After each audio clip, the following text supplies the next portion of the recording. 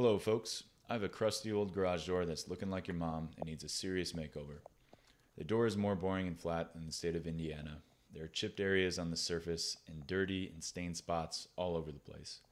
It's the main feature I see when walking up to my house, and with some elbow grease and less than $100, we can make this thing look pretty.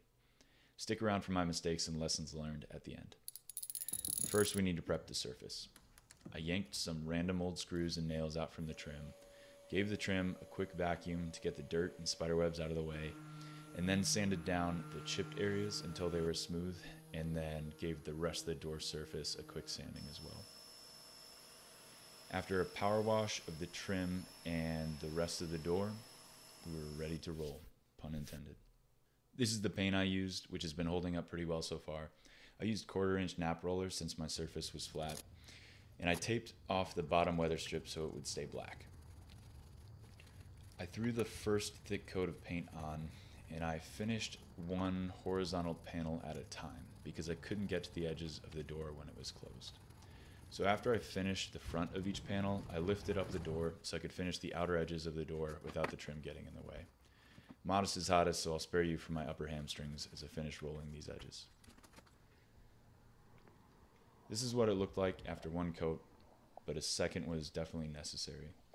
So I continued the same process, one panel at a time, and finished the edges with the door lifted once I finished the surface of each individual panel.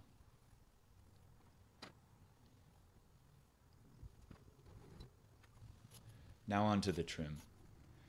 I taped my siding to protect it from an unwanted ice cream paint job, and then used a brush on all of the trim surfaces. Some were plastic, some were metal, but this paint adhered pretty well to each of them.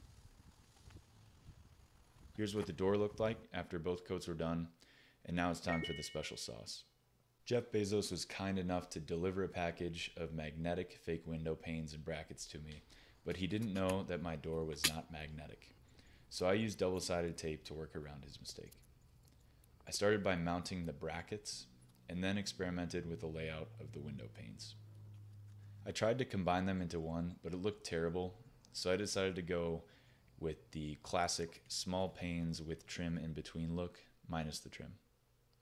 So how to perfectly place the window panes throughout the whole front surface.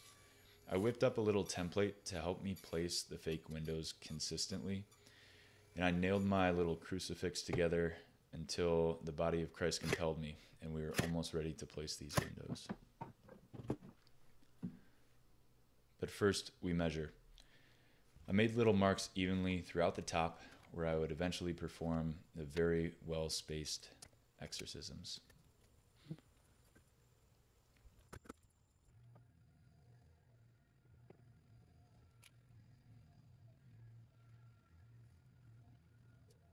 I continued casting out these demons across the top surface of the door until the miracle was complete.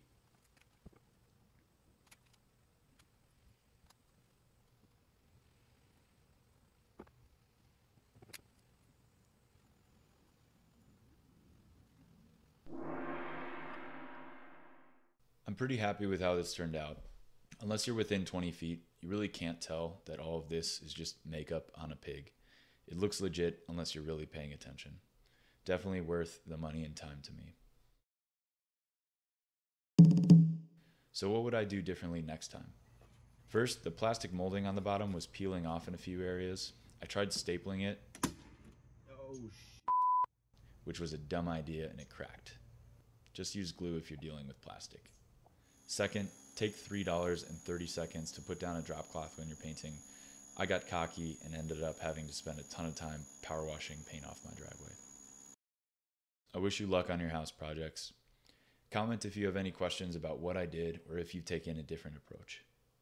Subscribe to my channel if you're a below average Joe or Joanne, like me, but still want to get your hands dirty. Hope you have a great day.